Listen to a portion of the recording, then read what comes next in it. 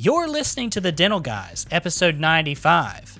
Pioneers of Full Arch Zirconia, Where Do We Go From Here? With Conrad Rensburg and Jack Marrano. It's time for The Dental Guys, and boy, do we have a great panel discussion today with experts Jack Marrano and Conrad Rensburg. Zirconia has become the hottest thing in dentistry for full arch prosthetics. We got there with the help of these two experts. We talk about how digital is allowing us to move forward with more predictability. And is there a future material that's coming that could oust zirconia? We find out this week on The Dental Guys. This episode of The Dental Guys is brought to you by the Dental Crafters Network, your implant restorative connection. From surgical planning to patient-specific guides, quality implants, and final restorations, the Dental Crafters Network provides one relationship with infinite possibilities. Call 1-800-472-8302 today. That's 1-800-472-8302. Do you want to be able to understand, place, restore, and implement dental implants into your practice? Well, we've got the course for you, Restorative Driven Implants, taught by the Dental Guys. Restorative Driven Implants is coming to Des Moines, Iowa this fall 2019. Head over to restorativedrivenimplants.com right now to sign up for the next series.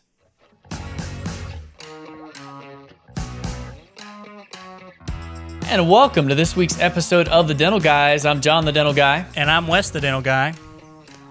And Wes, man, I never get sick of this, you know? Getting to hang out, getting to talk about some geekery. Learning. Getting to catch up, learning a little bit. Man, because I'll tell you, there's nothing better at the end of a day of like hard dentistry sometimes when you get to just come in here and just like talk about kind of fun stuff. We record on Mondays. Yep. That could be good or bad. Right, I know. That's what I was just saying. Like we had an interview. We're going to get to that in a little bit. Great interview. And it was at 6 p.m. Yeah, which is and nice. That's kind of, and for you have a little earlier day on Mondays. I have a normal day till 5, and getting there at 6 is hard. But you know what? It's good. You get, you may have a tough day. You get in, you get to really kick back and enjoy talking to some cool people, which we did. And I'm looking forward to, especially coming off of this last episode we had talking about full arch implant digital prosthetics. Now we're going to get to talk about some more cool stuff. Yeah, with Mark, I feel like that this is the beginning of more. Okay, so stay tuned. Yeah. Oh, yeah. This is the beginning of more with Mark Ludlow. Yeah. And then to beat it all, Mark, works with one of our guests. And so stay tuned for that.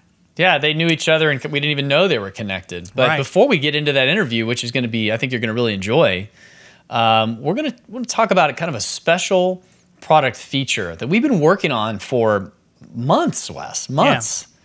Because when we review something, we don't just, use it for a day and then, give it a 5-star rating or something, because someone told us to. When we review something, we kind of geek out about it like we do everything else. And we had seen this new product by 3M that had released, which really piqued our interest, which is the new Improgum Super Quick. And, Wes, you've used Improgum. You used Improgum for years. Oh, right? wow, a long time. Yeah. Yeah. Came out of residency, immediately started using Improgum, bit the bullet, bought the Pentamex machine, and immediately started using Improgum, and really game changer. Game changer from a new dentist perspective, because Improgum is one of the most wettable, hydrophilic materials, water-loving materials that we can use in dentistry today, especially for crown and bridge impressions. Now, the disadvantages of Improgum were a few things that you had to kind of put up with, and that was, in the old days, it was like the taste, okay? So if you've listened to this and you're thinking, oh, Improgum, nasty, nasty, nasty, the newer versions of Improgum that we have today, they don't really have that ether, taste like. I mean, there is some of that, but it's nowhere near Nowhere near. I've had it in my mouth, and it's nowhere near that. So don't immediately disregard that. And then one of the other things about Improgum that was always a big deal was that the rigidity of the material. And 3M kind of cracked the science on this and really went and figured out how to make Improgum soft, which is still rigid enough for material, for triple trays, those type of things, but it doesn't scare you like it's going to pull somebody's teeth out, you know? Right. We always knew, though, that Improgum was plenty accurate. It was the most accurate. Well, actually, it's rated still today in cross-arch precisions for impressioning as the highest precision, highest accuracy material that we have.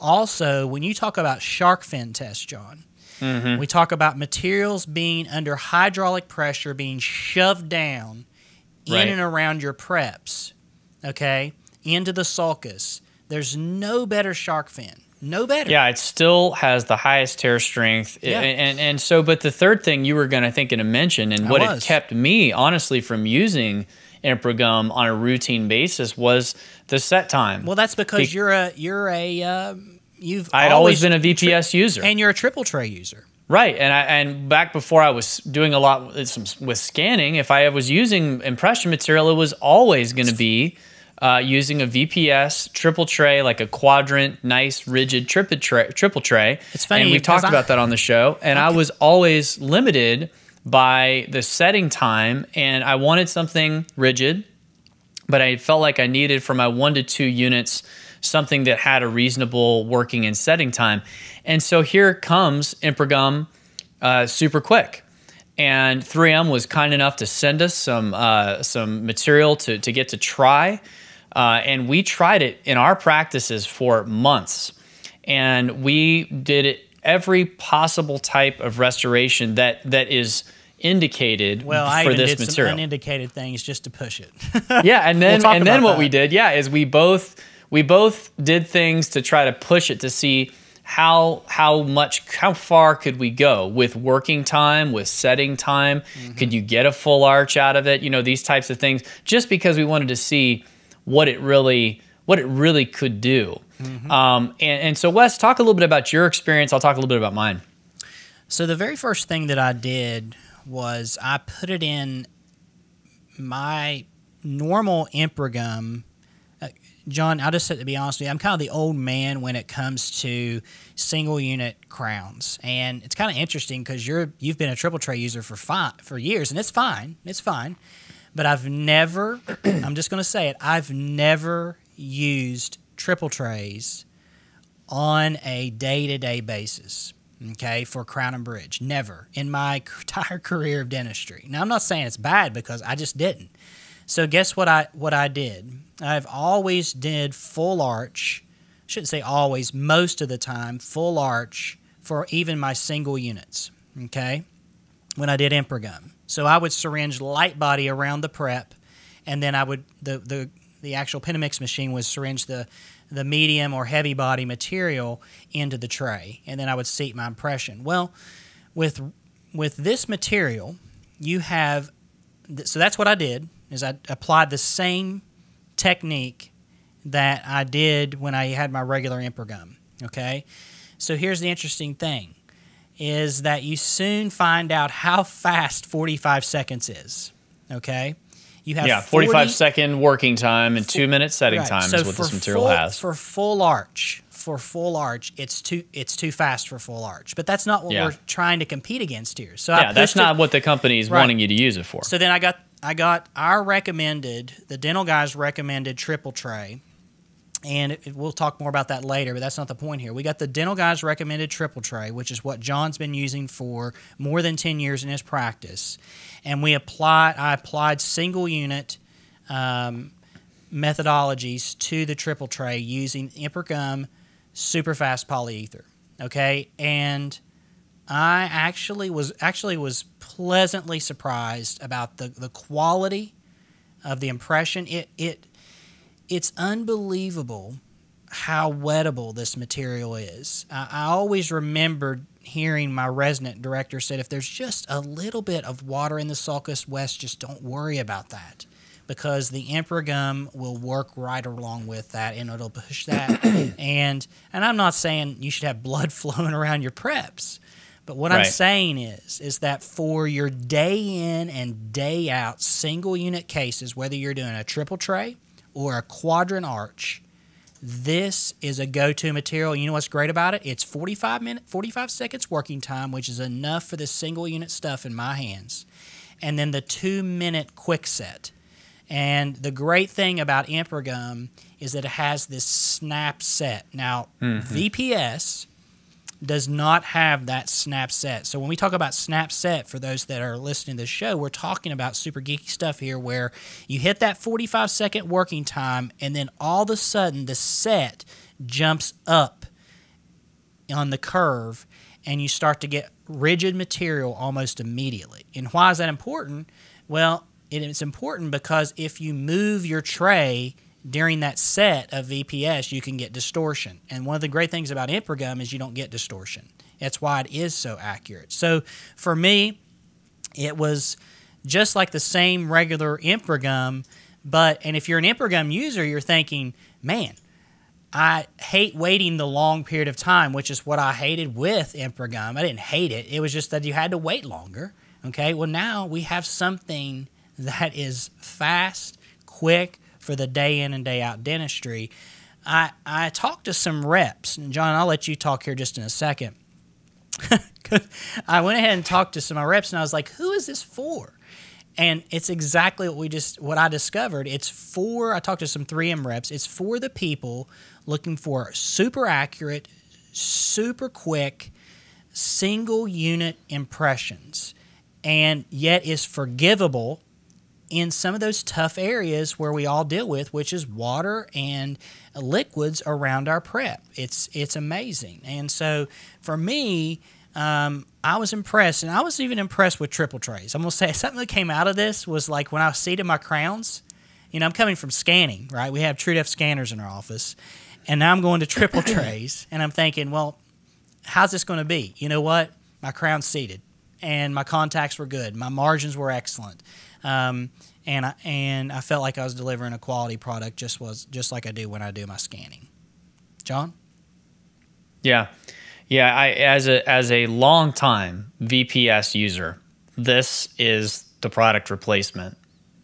You know, I mean, that's kind of the short of it, is if you are a VPS user and you have thought about wanting to look at a material that is as fast as what you're getting from your VPS materials, but has that extra two things. Number one, hydrophilicity and more forgiveness in those difficult situations. And number two, the true working time. Because that's one thing I really noticed with this product, Wes, is I started kind of playing with it, really pushing it. Mm-hmm. You know, when they say 45 true seconds. Working time of 45 seconds, it really is. Because a lot of products will say working time 45 seconds. Well, that's once it hits the mouth, it's really starts setting. Well, this material doesn't. It will flow. It will continuously flow and move around for that entire 45. And then you see perfect blending of the material, even when you insert your tray right at that 45. Because we really mess with it. We tried to see what we could do, and we found that it really was very consistently flowable and consistently blended well at 45 seconds. And yes, for triple trays or quadrant trays, 1 to 2 units, you've got plenty of time with this material, and the accuracy is just ridiculous. I mean, the margins, the tear strength on these margins is awesome. And it's what I've seen from Emperor gum in the past. It's just something that, to me, going to this set time allows for me to truly be able to, if I want to, eliminate VPS from my practice, because I have all the advantages of the set time. I have all the advantages of the ability to have longer working time. I have better hydrophilic characteristics. I used it for some implant restorations also. I wanted to use it just with some quadrant implant impressions that I was doing just to see. And I even had one case where I took a VPS impression, and I took a impression with the new Emperor gum Quick, and I'll tell you, there was no difference between the two, which I'll tell you, I'm very comfortable with VPS, so I didn't want to see a difference in an implant crown. I didn't want to see a difference. And in theory, this material should be even better when it comes to rigidity for implant restorations. Now, most times we're doing full arch impressions for implants, but you know, when you push it to its limit, which to me is a quadrant for an implant, and for it to come back as nice as it did, and for it to equal my VPS, I couldn't be happier. So I think this is a product that deserves your consideration. If you're an Impergum user already, you should definitely feel comfortable moving to the faster set time and using that in addition to what you're using for your full arch with your regular set. I think if you're a VPS user, you should consider it as an alternative. Try it out. And one of the cool things that 3M is doing as part of this review is they're giving our users, our listeners, a chance to try this material out with some pretty good deals in order to see if it really works for them. Wes, talk a little bit about what they're doing for our listeners as a result of this. Right. So if you'll click the link in the description, or if you're watching the Dental Guys on YouTube, you can go to the description below. But www.3m.com/dental guys. And there'll be a promo code on there called Dental Guys ISQ. If you'll just tell your rep that it's a buy two, get one. Okay, so buy two, get one. So I just ran some numbers. That's a deal, by the way. Okay, I just ran some numbers on this. So if you want to buy two, get one and maximize that deal, okay, for the time that this is available, okay, sorry 3M, but here's the deal. That's right. Is that buy any two things and get one thing equal or lesser value, and for free. Okay, so I kind of figured it up today. If you buy two base catalyst kits, okay, two base catalyst kits, you go ahead and get one of those for free, and then just order the syringeable material separate, because you don't use as much of that as you do the base catalyst, because that's what's going in your tray. That's what you use most of. That's what's coming out of the pen and mix machine. And so it'll lower your cost on all of that by a third. So you want to save 33%, buy two, get one. And yeah, it's a great deal. So that is 3m.com/dental guys. And again, that promo code, that's going to be a big savings. And I think it gives you a chance to try this material out, see if you like it. We're pretty confident you're going to like it. It's hard not to like this material.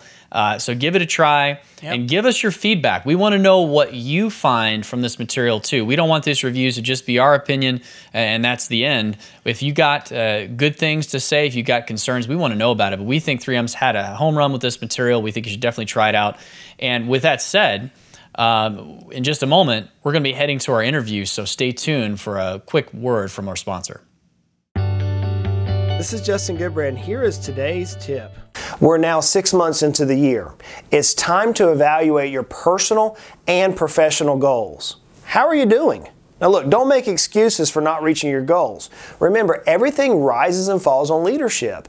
If you're not on track or feel you could have performed better, you need to hire a business or a financial coach that can help you. Remember, Michael Phelps, Elon Musk, and even Michael Jordan have or had coaches. For more information about today's topic and other dental-related topics, head over to financiallysimple.com/dentist. Until next time, make it a great day. This tip is for informational purposes only. Please speak with a competent financial advisor regarding your specific needs. Justin Goodbrand is a registered investment advisor with Heritage Investors. Visit heritageinvestor.com, financiallysimple.com for additional information. We are here with a couple of esteemed guests that we're very excited to have on the show, because, and let me tell you a little background about who we have. So first of all, let's get some names. Let's kind of figure out who these people are. This is Conrad and Jack, and we met these guys. Before we tell you who they are, we were at the AO meeting, and we were talking to one of the implant companies, major implant companies, about CONUS, which you guys have listened to the show. You know, we've had several shows talking about those types of restorations, and we were talking about some of the challenges with this, and they said, you know, we got some guys that you need to talk to that are doing this at a high level. And when a major implant company specifically directs you, and actually the rep walked us over to their booth. That's pretty interesting. And so then as we started to talk, it was very interesting because we ended up having some connections with some of the people that they've worked with and some of the schools they've worked with. So it was pretty interesting. And that brought us to where we are today. So Conrad, Rensburg, and Jack Marrano are here, and they're from Absolute Dental Services. We're glad to have you guys here on the show. It's a great pleasure to be, an honor. Thank you, guys. It's a pleasure. Yeah. Yeah, absolutely. And another interesting thing, if you guys listened to the last episode with Mark Ludlow, kind of a cool connection too, because as we were talking with Mark, and we mentioned Jack's name, and we said, yeah, he's going to be coming up on the show. And he said, Jack, I talk to Jack almost every day. And I said, really, that's interesting. I said, so tell me about your connection with him. And so he kind of told us a little bit about the connection that you guys have had through the residency there a little bit and at UNC, and then through some of the same kind of docs you guys work together with. And Conrad, I know you know Mark as well. And we're excited about that show because we were talking to Mark. And so I went to dental school with Mark. We were in the same class and studied together and got to know each other pretty well. And, Mark was all on that whole show was talking about testing full arch scanning, digital scanning, and seeing how far can we push digital in the world of full arch implant prosthetics. So what we want to talk a little bit about today is we've got two, very, very highly qualified lab technicians who do a lot of, would you guys say that's true? You guys do a fair amount of implant prosthetics there at your lab? Yeah, we do a ton. We do a ton and really kind of specialize in those style of restoration. Mm-hmm. We started. Okay, so tell us a little bit about yourselves. Like, what are your jobs? Tell us with each of you, so we kind of know a little bit more about you guys and that type of thing. So I'll kick off with, Absolute was established in 1994, so we're celebrating our 25th anniversary this year. My journey with dental implants actually started with Lyndon Cooper at UNC in 2001, when implants were kind of still in their infant stages. We were working externally hexed implants, ITI, and then Astra in those days came out with the internally hexed platform, and that was a big revolution in the industry. But basically just, like I said, the infant stages of what implants are today. So I would comfortably say that implants is the reason Absolute has been successful over the years. And then when I met my friend Jack here a year and a half ago, it was quite a revolution or evolution for us because we were never really big fans of zirconia. We were heavily invested in cobalt chrome layering technique and these kind of things, especially on the bigger cases. And Jack said, no, there's way better ways to do this. So it's been quite an interesting journey for him and myself. We met one night, had a couple of bottles of red wine, I should say. It was like a case. Glasses, yeah. And we really found out that our visions matched. We were very close. We were almost like best friends the first night we met. So it's been a very synergetic relationship for both of us, from that point. But yes, definitely. Jack, you want to tell them? Yeah, and I, over my career, I did a lot with materials research development. And I've always kind of been in that full arch, full mouth kind of mode as a technician. It's not anything I ever asked for. It kind of just fell in my lap, and really just loved those type of restorations, those type of cases, full mouth rehabs, and you mentioned Mark. Mark is been one of my best friends for years and years. I don't want to date myself right now or Mark, but as soon as he finished a podcast with you guys, and I got a text, and he's like, I just finished a podcast, and I heard you're doing one too. So I was really, really excited. We've been together and doing just awesome dentistry, geeking out on dentistry for years, and he truly is remarkable. And a lot of what he does in the field is cutting edge, kind of early pioneer stuff. So our relationship, together, both Conrad and I and Mark on the clinical side is really been able to give birth to some great things. So. One of the now I want to focus on too a little bit of the training because I was kind of stalking you, Jack, a little bit on the website because Conrad talks a lot about your background too as far as where you got your training, and Jack's got an interesting thing on the site talking about kind of some of the background training you've had as well. And I noticed that It says fellowship with the Misch Institute, published with Carl Misch. That's interesting. I want to, and it talks about you've done some speaking as well. Is that so? Tell us a little bit about that, because I think that when we're going to be talking about some of these types of restorations and implants, and I think it's important to kind of figure out, well, who are we really talking to here? It's really interesting. Yeah. Tell us about your training. You with know, that. it's throughout the years with Carl Misch was an excellent opportunity I had when I was division manager at Microdental, and we would start attending the Misch meetings back then. And I'll never forget the first time I met him. It's interesting because when you're looking at these type of restorations or these type of rehabilitations, there's a lot of educators out there. There's a lot of speakers. And, there's a lot of similarities amongst the group, the Dr. Lyndon Coopers, the Carl Misches, but then they definitely have their own distinct kind of theory. And Carl Misch, I got to first meet him when I was at Micro, and it was the first time I got to do a case with him, and I'll never forget it. And a lot of what we were doing back then, and although he was very much metal ceramics for these type of restorations. In fact, exclusively for years. I did finally get him to come into zirconia a little bit towards the end. But it was interesting. A lot of what we developed, looking at materials and processes with CAD was while I was working with Carl Misch. And I believe it's his last edition, the last book.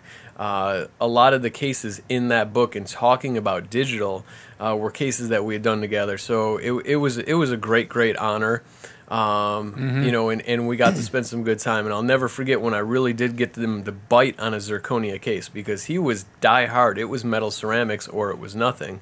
And when I first got to get him to bite, it was a really exciting day for me. So one of the things interesting is about 6 to 7 years ago, I made a trip over to Asheville, North Carolina. Okay. Astrotech was putting on a conference. It was very, very small. My surgeon and I went. My rep told me about it. And Lyndon Cooper was speaking to a small room of restorative dentist, prosthodontist, periodontist.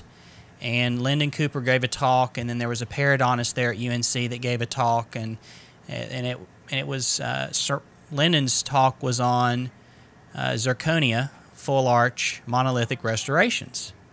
And so here I am sitting here watching this, and I'm thinking, man, okay, we've been doing zirconia crowns for quite some time, and now we're talking about full arch, and then he starts showing the possibilities today, because Zircon Zahn had the copy mill and doing it by hand. I immediately text my laboratory. And then the next thing you know, we're in Atlanta. We're learning from Sandy there at Zircon Zahn. So right, how much? Zircon Zahn. Yeah. How much were you involved in that at that time? Because, it seemed like to me like he was hot on it. Right. That whole thing, and I do this, and I do a lot of speaking. For years, I spoke for Ivoclar, and now more recently speaking a lot for Argon. So for years I've been lecturing and always on the road, and whether it's changed. So usually always something digital. I'm lecturing on. I remember there was times I would ask how many people. It'd be 200 people in the room in a lecture, and how many people had a scanner, and a handful of people would raise their hand. Now today, I don't ask the question. And the reason why I mention that is when you've seen Lyndon, if we go back that many years and even plus, and I give all credit to, and I still to this day give all credit to Enrico Steger and Zircon Zahn, because he was really the first one to start putting the full arch zirconia together. And I remember the first time I seen it. Enrico Steger is incredibly brilliant. He's incredibly creative, and the first time I seen it, I was just in love. And back then, he had the copy mill system. That's how you did it. So fast forward about a year or two, and laboratory desktop scanners are starting to emerge. Right, there was Dental Wings, there was 3Shape, and so the question we posed to ourselves at that point is how do we do what Enrico Steger is doing, but with 3Shape, right? Because at that time it wasn't being done. It was basically kind of him by himself in this kind of niche that he created, or this new world, and we figured it out.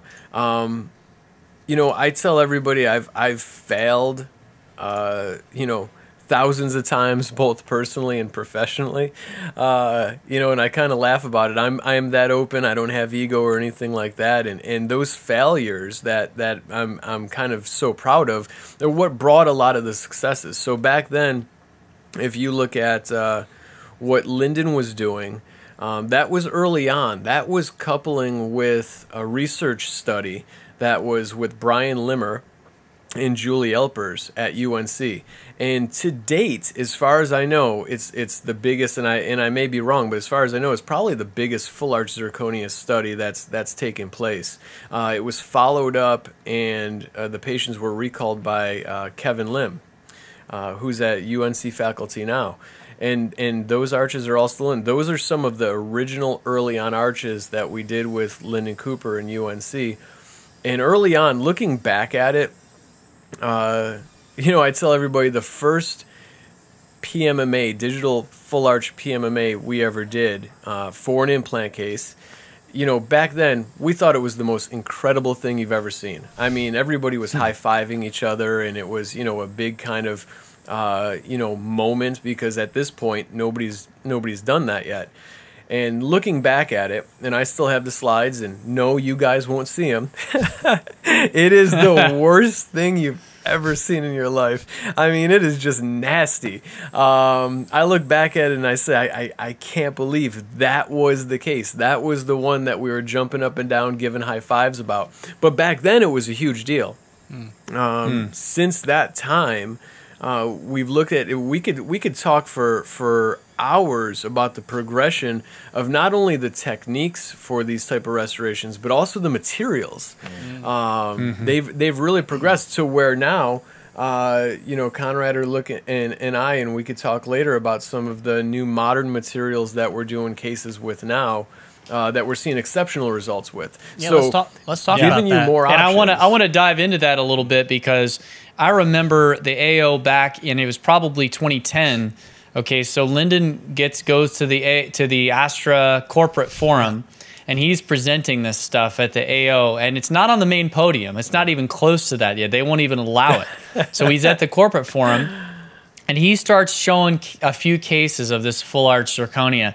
And the room was like full of prosthodontists, like metal ceramic guys and girls, and they're just looking at it with disdain. And in fact, as soon as he finishes, any questions, like 16 hands go up, and they are grilling him, which is what I love about the AO, because they're like, so one guy just gets up and he says, I want to know exactly what your failure rate is. Exactly. And he's like, well, we've had some failures. And he wouldn't give him a number. He's like, what's the number? And Lyndon's like, I'm not giving you a number. He's like, it's early. It's early. And the guy says, well, what do you do when there's a failure? And Lyndon goes, oh, we just print another one. We just make another one. You know, and the guy's like, well, this is educational. This is not for the real world. And there was a lot of pushback initially, as I know you guys, I'm sure know.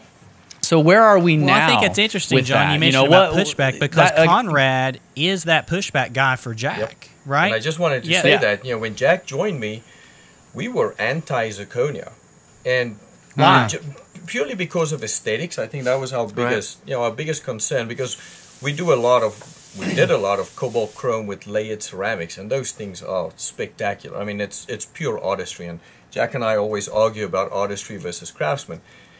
But we create everything from scratch.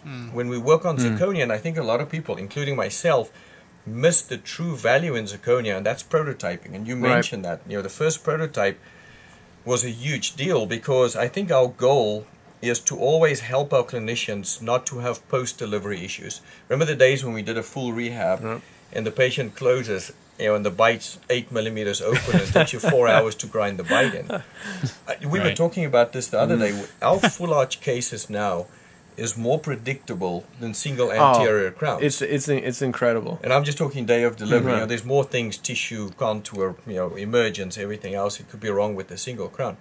But by the time we get to the final delivery with zirconia, we have a full digital workflow, and we have all these checks and balances to get to that point.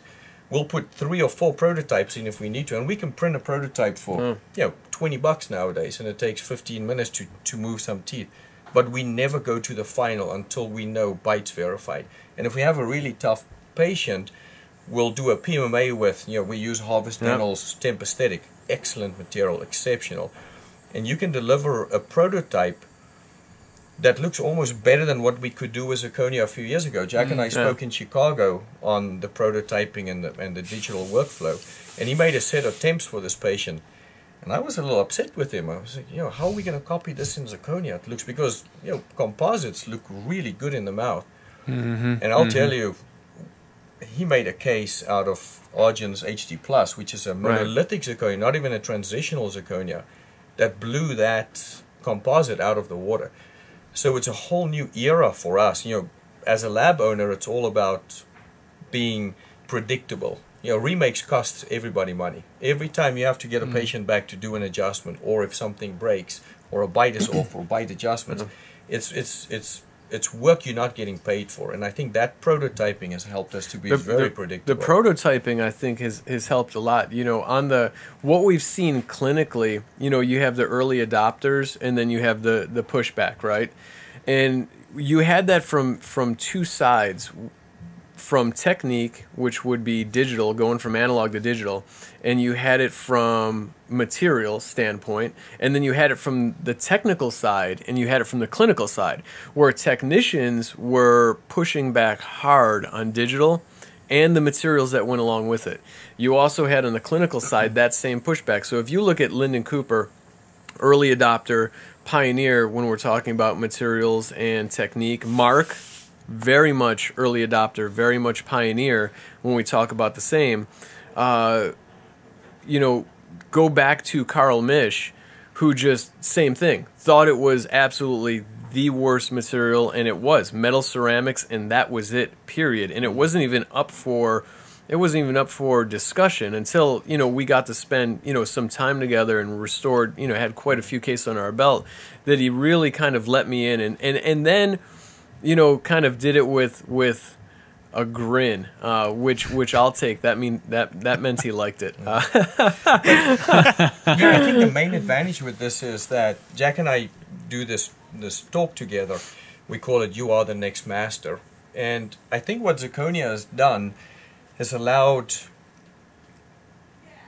all technicians to be able to create true artistry. Where I think full rehab work was kind of it was just for the few and far between. Not many labs did it, but nowadays they still need the laboratories. Both the laboratories and the clinicians need to be well versed in these type of restorations. I was getting ready to say, is that a good thing or a bad thing? Because I mean, like the classic thing that John and I talk about is that the advertising for these products over the years have made it seem like, hey, yeah, we are actually closing the gap between what is like exceptional, like unobtainable dentistry do to now everybody can do this. Yeah, but I think the basic skill level, it is getting closer. It's getting closer, but it's getting closer. The problem is that, and it's a really good point, because I think some labs are now doing full arch restorative options that would never have considered that when they had to layer the entire case. Right. So the difference between, I did my qualification in the late 90s, and it was all layering ceramics. So everything we did, we had to build from scratch. Right. So contouring, line angles, height of contour, everything had to be done, where now everything is computer generated. And this is kind of Jack and my contention here, is that difference is still artistry. Lyndon Cooper actually said that we name playing Lyndon a lot here, but he told me in 2002, the difference between a really good case and an average case is the last 5 minutes a technician puts into contouring. Totally. The final contouring. Yeah. So true. So, and I learned a lot from that, because that's truly where the difference is now, that last 5 minutes, and that's what Jack taught us, kudos to you, my team, is the last 5 minutes is now basically the whole part of the case. Everything else is done by machine. without the last 5 part minutes, it's not. The difference is it's more trainable now than it ever has been. If we let's just look at years ago when we would do one of these metal ceramics cases. It was years of becoming a master in that restoration. And it still wasn't as predictable as anybody would have ever liked. If we look at it, we would do these massive frames, and if you got it to cast, it was a miracle. And then on top of that frame, we would do a diagnostic wax up right over the metal. Remember 6 through 11. Then we would put acrylic blocks in the posterior quadrants to try to get the bite. And every time it went out, you'd grab another bite, you'd grab another bite, you'd grab another bite. Then you would build up all this ceramic on it. Again, years of work and training to get an individual to that level. And then when it gets to the mouth, you don't even know if it was 100% going in. Yeah. Even at that point, it was still kind of hours worth of work. Yeah. Hours and hours worth of work. If we look at what we have now between the modern materials and the modern techniques and digital workflows, coming from my background, in Conrad's background from where we were, actually train and teach the technicians, which is very important. It's what we lecture on, it's what we speak on, to be able to do a lot of this. And it's more, I would say it's more obtainable for technicians to acquire the skill than it has been before, which is really, really interesting. And on the clinical side with the prototyping, and the prototyping is something, we started that off with Mark, years and years and years ago. We even with the dual, so we used to call it kind of roughly, don't laugh, but we used to call it the one was pretty and the one was ugly, right? So we would do 2 prototypes. The pretty one would go in the mouth and the ugly one would be adjusted and come back to me in the laboratory. When we look at that, and that became part of the workflow of the process for these type of restorations very early on.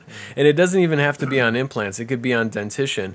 That master record, which became your bite, your verification kind of jig, your gingival architecture, your tooth arrangement, your incisal edge, your midline.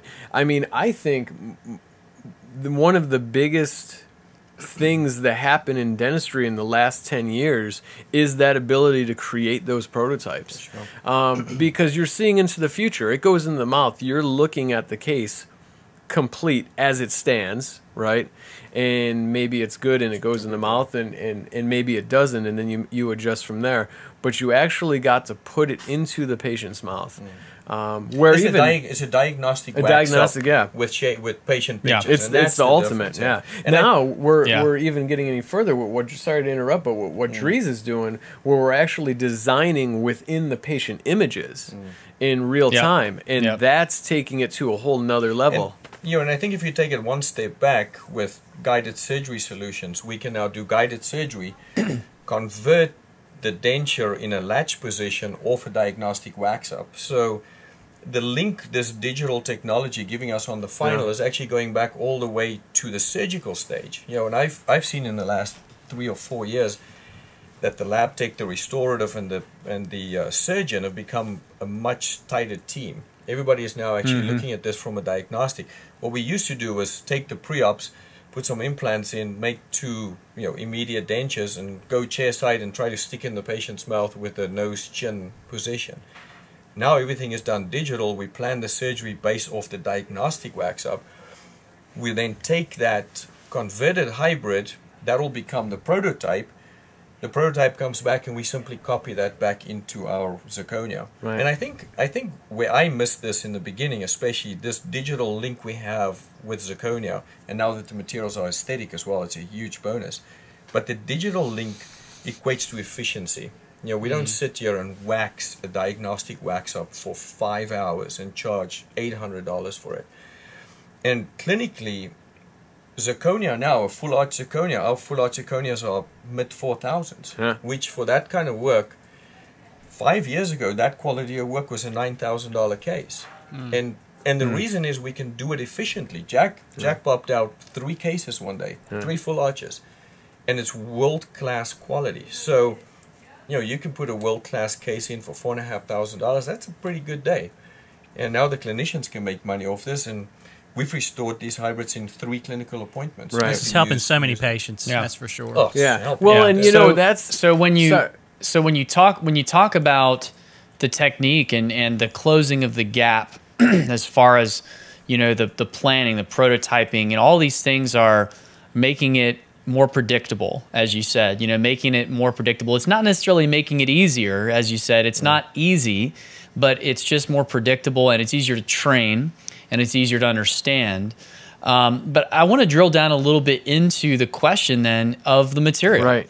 Because there was a time where Linden was being called out for zirconia not being the way to go, and then we kind of got to where people felt very comfortable with it. We started seeing research published on it. We started seeing longer term, case series being published, and so should we be assuming that we're going to really be specific here, assuming we want let's just say a maxillary full arch aesthetic fixed restoration.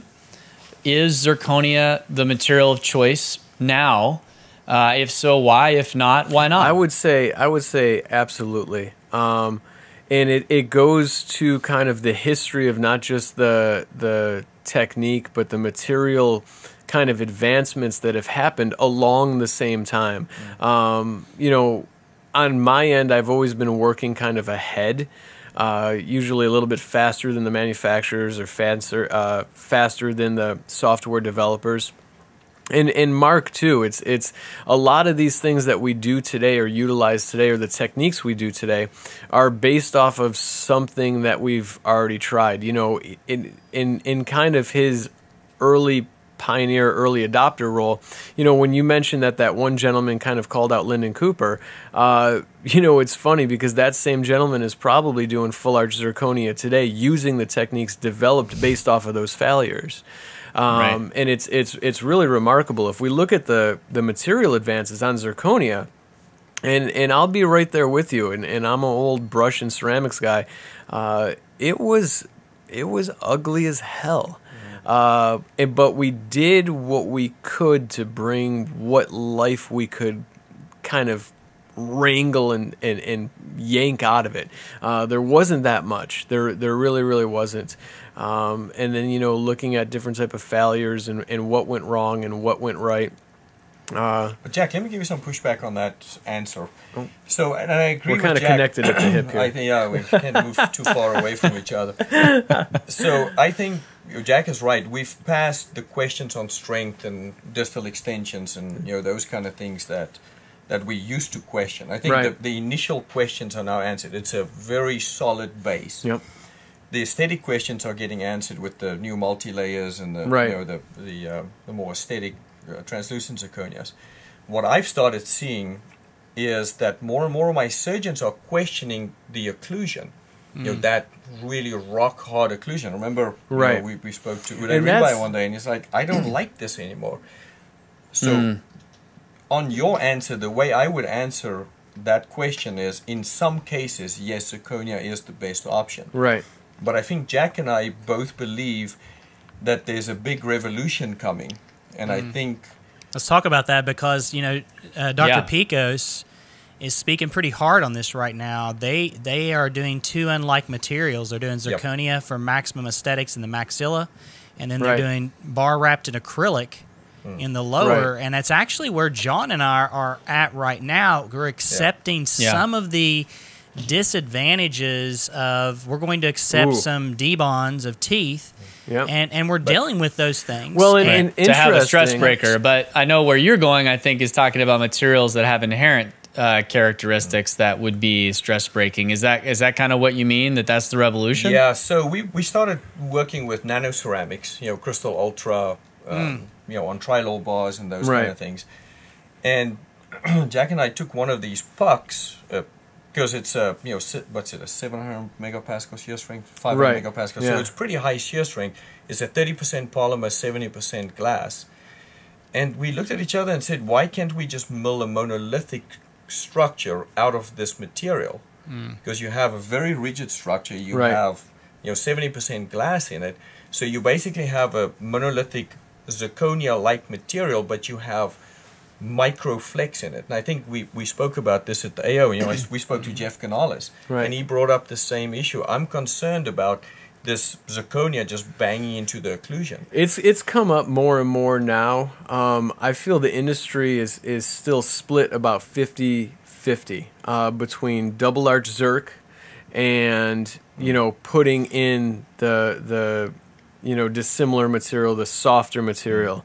On the conservative side of the house, I will see that a lot. We have a replacement for that bar wrapped acrylic, which that's the Nano Ceramics, amazing solution, and we got all the reasons why. On the double arch zirc, and again, it's about 50-50. There's guys that'll still double arch zirc all the time. Now, we haven't gotten to the point. Well, actually, we have. I mean, there's a lot of double arch zircs that's been in the mouth for a long time. But what's that? What do you mean by a long time for our listeners? Oh, it would be. I mean, it's going to be since I've been putting them together. I mean, I'm going to say there's double arch zirc in the mouth, up to 7 years right now, 7-8 years in the very early on stages. My oldest one is 6.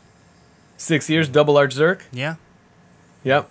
You see, and I would think that the questions now is becoming, what are those cases doing to the implants? Right. Versus the question used to be, will they break? Will they chip? We know prosthetically it holds up. Functionally, it's a good material, but the question becomes, how is it destroying our implants? Well, because it's a complete static relationship. I mean, in that relationship, there's nothing that we would know to give, right? So what is actually taking all this impact? So are you guys seeing problems? No, we're not. Because we're not. We're getting surgeons questioning the makeup. Especially our perio guys are saying, I'm not sure I like this occlusion. But does occlusion kill implants, right? And I think we've all... Oh, we can't go down that route. And so, but that's what these guys are using. But we're thinking if something's... We've got to have a fail point. Right? That's right. Right. We're more concerned not about implant failure. I mean, we'll just kind of be straight up brass tacks here, but we are concerned about components. Right. We're concerned about, connections, and we're concerned about screws, and we're concerned about, just componentry. So I get it. Whether you believe implants are going to fail, whether you believe components are going to fail, the point is taken that you don't have anything to give. Right. Well, it's the cement layer. So talk about these newer cement materials. Layer, interestingly enough, so I just want to touch base on that when we're talking about failures. Complications do include screws loosening, screws fracturing, depending on who's cementing it. Now, that was part of Kevin Lim's study that he did, the follow-up study to the Limmer-Elper study, was what are complications? I'm recalling all of these zirconia arches. What am I seeing? Screw fracture was a big one. Screw loosening. Not as much debonding as cylinders as you would think. At least not on my side of the aisle. More on the Zircon-Zahn side. But it depends what you're cementing. I cement with Multilink.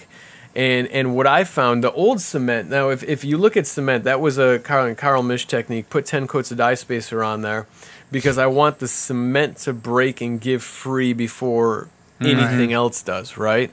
What we're finding now, where the cements have advanced, where I've actually seen the zirconia go before the cement bond between the tie base and the zirconia does, and that's remarkable. And that just goes to play to the bond between those materials, and it's really, really something.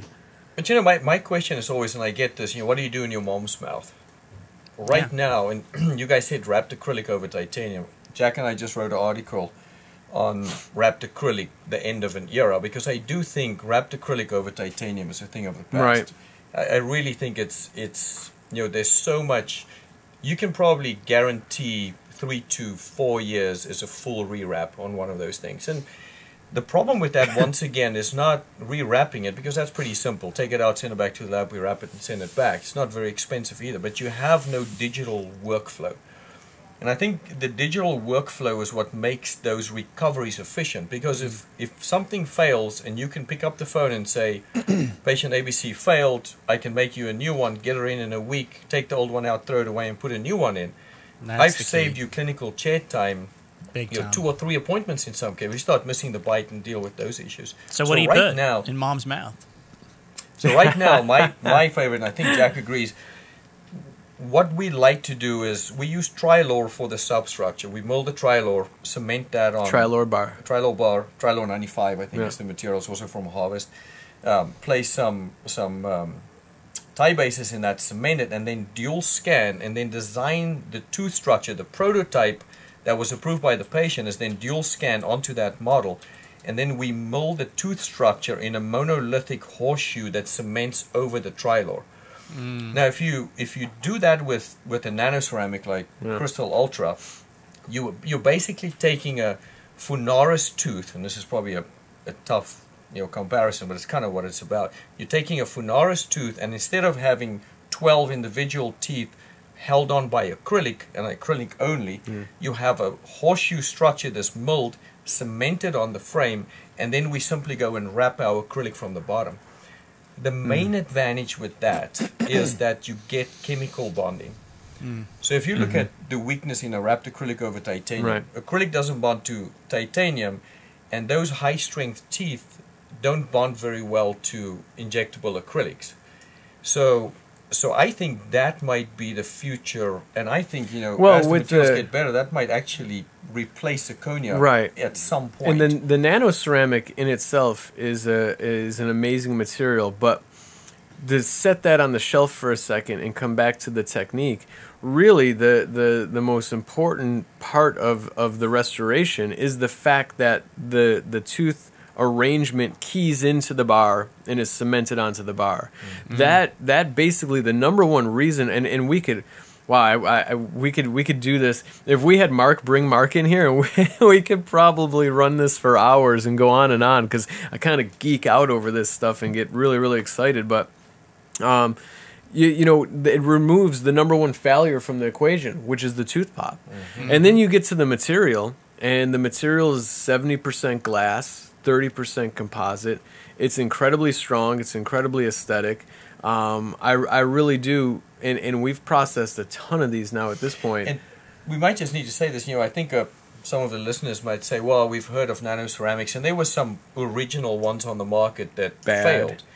That's what people are going to remember. They're going to go, "Oh, Love Ultimate." I don't want to say the brand name. You did, so no. I mean, it's not. I mean, everybody. It's just a product. Everybody knows it went off the market. That was a huge failure. Crystal Ultra, and we don't get paid by these companies. We just use what we know and see is the best. Crystal Ultra's got about a 4-year track record now. I think there's some cases in the mouth for 4 years, and I've talked to some clinicians, which is it's kind of tough sometimes because beauty is in the eye of the beholder. But they say after 4 years, you can tell that case has been in the mouth. Where a wrapped acrylic over titanium, after 4 years, it's been in the mouth. It's gotten pretty nasty. So I think there's a lot of potential good that can come from this material. Jack and I would love to see a full monolithic Crystal Ultra, if I can call it that, or a kind of style material. Yeah. So instead of using a zirconia puck, mold this out of pure nano. Put your components in and put some pink acrylic around it. Do you think this is going to replace? Do you think it's going to replace zirconia? Not FDA cleared, but do you think it's going to replace zirconia? I think it's going to head in that direction. Yeah, I think it's going to. And the advancements are coming so quick right now.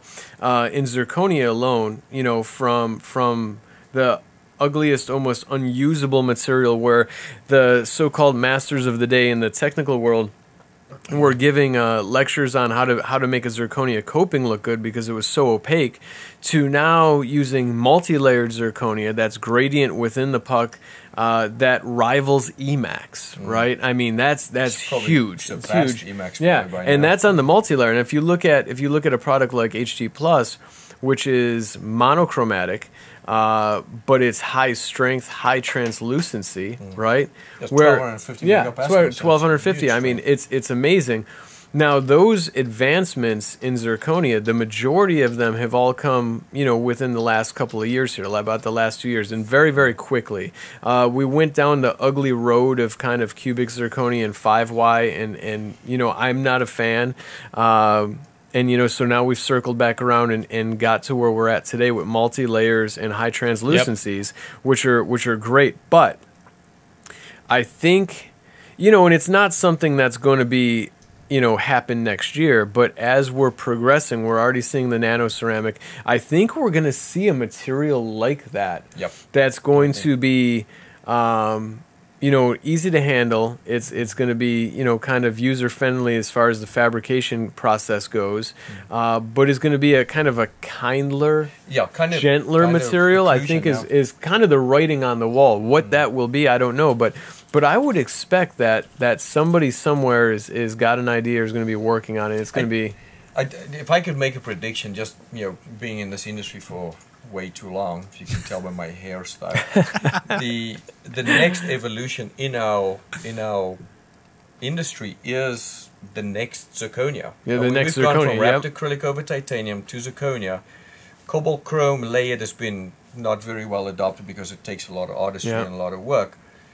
But I don't see zirconia be around for more than maybe 4 or 5 years. I think there's going to be a better material, and nanoceramics is taking leaps into the right direction. So you feel like that it's going to be a dated material. In 10 years, we'll look at zirconia and say, "Man, look what we started with, and now look what we have." Exactly. I think in 10 years, so it's the bar wrapped in acrylic. That's right. 20 to 2000s, right? I mean, Right. We should Well, the thing that I think is now, and this is all like what we.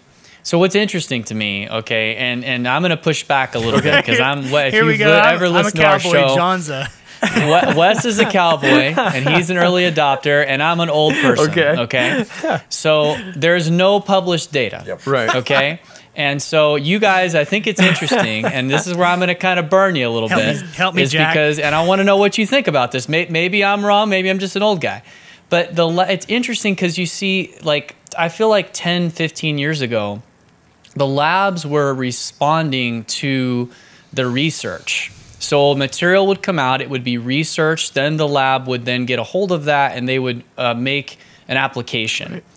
And that was what Lyndon was basically doing with zirconia. And even he was pushing it to where things were being done before we really had long-term data. Now we're kind of just catching up with long-term data on zirconia. Now it just so turns out we were right. That's awesome. A lot of times there have been materials that haven't worked out so well. So I guess I'm like, the thing I worry about is you guys are like, man, we're turning these things out. We're to Traveler bars and we're Crystal HD. But are you worried about the fact that we did have things like Lava Ultimate? Are you concerned about that? Or is it really the difference is that as we started the conversation, is that if there's a problem, that because of this digital workflow, because of this rapid prototyping, because of the ability to correct failures, that you go, you know what, if there's a problem, we feel so much more comfortable with how we can correct that problem that it becomes less of a concern about the risk versus your cobalt chrome and your layering and your hours and hours and hours to replace a restoration. Is that what's changed and why we're becoming more experimental versus waiting for 5-10 years of data? Let me answer this because I think I learned a lot from Jack on this one. I think the difference now is we have so much data before we go to the final that we're not taking a tooth setup and throwing a bar inside and then finding out we don't have enough acrylic to support the teeth and those kind of issues. Our prototyping is allowing us to look in the digital world at thickness, connection thicknesses. Do we have enough to do this? So I'll give you a little pushback on research on that one, because I think a lot of times in our industry, we're either the bleeding edge or the leading edge. And we've had the issues. You just think of the evolution of Emax. Right. We had Eris, we had Emax 1 or Empress 1. Eris was a disaster. It was a disaster. was better. Eris was a disaster. And everybody blamed everybody else, but at the end of the day, we came up with one of the best materials I think history, and that was Emax. Yeah. So I think it's going to take a little bit of. You're going to have to be a little bit of a cowboy maybe to go out there and see. I think. What swung it for us, the nano ceramic is, and we call Digital Dental, it's Crystal Ultra as their product, and we said we want to mold these monolithic, pure monolithic without the trilow structure. And they were like, there's no way. Yeah. And we milled one on one of our milling units. It's a tough thing to mill. You couldn't break it. There's no way you can take it, even by squeezing the distal extensions together, that you can break it by hand. which is very, it's very interesting if you look at that. Right. Because now think about this: we've gone from, let's say, $7,000-8,000 for a zirconia to $4,500 on a zirconia, world class zirconia. I'm not just talking about any garbage you can buy anywhere. I'm talking about when we go to one of these nano hybrids, and we're in the future now. You're looking at these cases mid-2000s for world class restorations.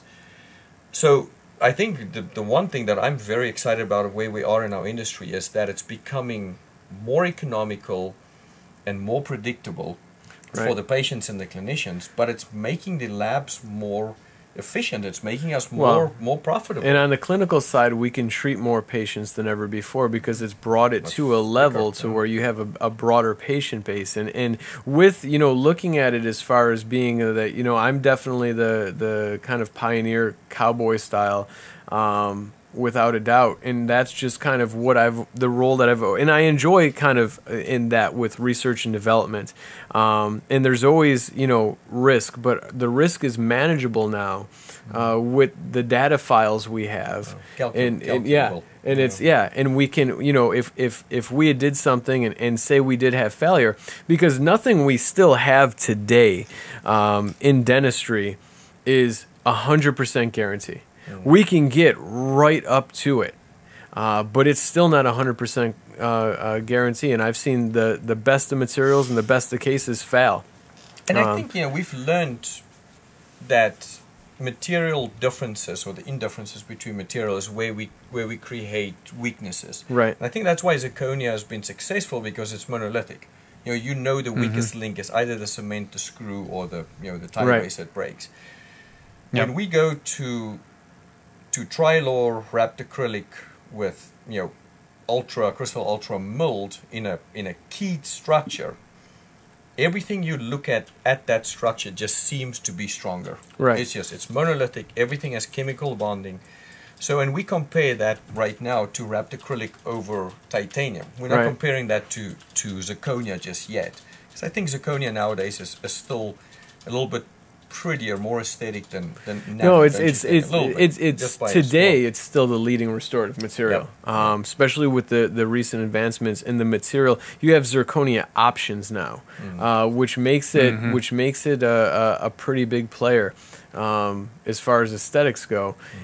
I don't know, it still leads an edge, but I can see, because again, with here we are today in the same spot that I was sitting 8, 10, 15 years ago, even 15 years ago with the zirconia coping, right? That zirconia coping has now turned into this zirconia, full structure, full rehab. Who would have ever thought back then? So if I'm going to be progressive and kind of forward thinking, I'm not exactly sure what it'll look like and how it will come to be or come about, but I definitely can see something going in that direction. It's going to be a hybrid material. It's going to be some type of I think so. Well, I think that we're just getting started, and here we are. I mean, seriously, like we need to have you guys back on if you would be good with that, because we're running out of time. I could do hours. See, and then I know. Like I feel like we haven't even told you it wasn't going to work, and we're going to go, oh, we're sorry. Yeah, well, no, it's such a good conversation because there's all this discussion going on about market-driven decision making, and from is the market driving this? Is research driving this? What's the balance? Where do you find that balance? How far do you push it? Is that the risk takers are showing up on social media outlets as the tinkerers. Yeah. And it does paint a false sense of security for the laboratory's responsibility, right? That would be true. I would never do anything. And Mark, if you look at between us two when we're working together, we're never doing anything as far as tinkering or taking that unnecessary chance for that patient. I mean, what we're doing is, and when I'm working on something, I'm working on it because I believe in it, and and using all of the years of kind of knowledge that I've seen, and especially in product development and research and development, to put something together for that restoration that I think in my heart is going to be sound, right? I think you have to break the rules to kind of make the rules or rewrite the rules at some point. Otherwise, we'll just all stay stagnant. Yeah. I think the guarantee our clinicians have is that our reputation is first and foremost. That's kind of where you draw the line. Am I just going to go into this material I can buy offshore for half the price? Never going to happen. But with Jack and I combined experiences, 50 years in this industry. So we challenge each other. Would this work? Yeah, I think it'll work. No, I don't think it will work. And I think the value for our clinicians and our patients is that we're going to come up with a better material. Right. But we also kind of have an idea with the technology now what not to do. And I think the technology is guiding us or keeping us within the parameters where we should be. Well, and we have good guidelines. Now we have good guidelines. And because, too, I think today we see more of these restorations than we've ever seen before in the treatable public, right? So if we take all of that data and everything that we've seen in all of our experience and all of our experience with the restorative options that we've had over the last 20 years, I think the writing's on the wall for somebody to put together a pretty great material. And well, and we know that it has to be approaching this point because it's one thing for, as Wes said, and this is one of our pet peeves, is for somebody to get on social media and say, here's a before, here's an after. I made it on my little home mill and my little home office with my little home printer and my little tinker toy stuff. That's cool. Not saying that that's not cool, and it might be amazing. But where it really becomes that this is working is when a laboratory commits to a product like this and stands behind it. As you said, Conrad, your reputation rides on these restorations. If you say to your doctors, hey, this is what I would put in my mom's mouth, or this is what I recommend for this case, you know that if there are failures that you're going to have to deal with that somehow, whether it's you taking on that cost, whether it's the doctor, whether it's shared, whatever, there's a reputation regardless of the money that comes behind this. And so we know that it's pushing in that direction, because when we see laboratories like you guys with that experience with zirconia, basically getting out of that comfort zone with zirconia and saying, no, we think this is what's coming and we're going to invest in the technology, that says a lot to us because we're ahead of that being published in the Journal of Prosthetic Dentistry. That is correct. We're ahead of that even being published in a lot of dental materials journals. We're seeing the companies making these materials, the labs are saying, hey, we know enough to know that this should work, and it is working in our testing, and so we're going to forge ahead. And the thing that's interesting is to see, that now we're basically going to be seeing the research lag behind several years of actual clinical outcomes, and that is a very different place for dentistry than where we were 20 years ago to even 10 years ago, where everyone was sort of waiting for that next thing. And so what we need to do is we need to have you guys back. That'd be and awesome. What we need to talk about, I imagine talking about would be, okay, so some more clinical things, okay? Some more things that people need to know about how to make these types of restorations more predictable. And I'd also like to talk a little bit too about because a lot of our listeners are in the dental school and residency environment, and I'd like to talk a little bit about what do you do if you want to learn this kind of dentistry and get good at it? How do you do that as a new doctor, or even somebody who's just never done this before and you want to get involved with it? Because training and clinical techniques and working with the laboratory and understanding the materials, and then which materials do you use, it all starts with education. I think we could really get a lot from a laboratory that sees this kind of work. What's working. You also know what kind of training people are getting, and you're probably providing some training as well. Don't get into that. Save it.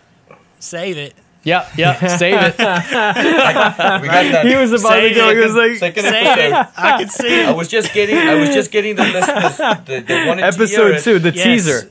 Give him the teaser. I've got a good answer. We know. That's good. We know that when you listen to this type of podcast like this, our listeners are hearing this and they're excited because they want to help our patients out. The next lady that walks in or the next guy that walks in and they're like, man, I'm going to lose my teeth.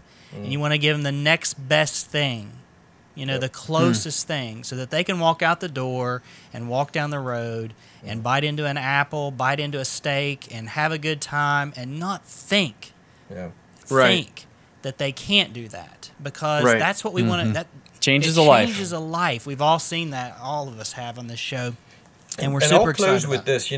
My advice, because I do a lot of public speaking for dental implants, especially, is don't say no to the case. Yeah. Find somebody that somebody like Jack or somebody like me or a guy down the road that have done a lot of these, especially lab techs, because they can guide you through the process, because we're chairside quite a bit. But the technology right now gives almost all of us the ability to do these cases. Artistry is still artistry, but technology and implemented correctly has made these cases extremely predictable. They've been very, very successful, and what we're doing right now, I mean, this is what is very close to my heart. I do it with technicians, and of course I do it with clinicians. I do it with residents, because we get to work with a lot of the programs. It's this sharing of information that I love, because this is what, as an industry, and ultimately the down the line, the benefactor of that is the patient, is what makes us so great, right? And I'm so passionate about dentistry. And sitting here right now is we're all talking, to me, and sharing this information is priceless. Yeah. So where can our listeners, to kind of close out from your guys' end, where can our listeners find out more about you guys and what you're doing? Easiest way is probably just absolutedentallab.com. Our website is very broad. We've got all the information there, and they can contact both of us through that, or just Jack at absolutedentalservices.com or Conrad at absolutedentalservices.com. And even if you don't use our lab and you just want to have advice, if you have an in-house lab and you don't know how to do it, CONUS, that's one of those things we got on the CONUS train early. If you need advice, even if you don't use us, that's we didn't even get the CONUS, did we? We're having such a good time. I'm sitting next to the CONUS master right now. We didn't even get the CONUS. CONUS is a whole other subject. We lost his hair on the way there. Okay. Well, so listen, if you're listening to this show right now and you've heard something you like, and you know a friend that needs to, take it to the next level, send them the show. Send them the show link. That's how people find out about the Dental Guys.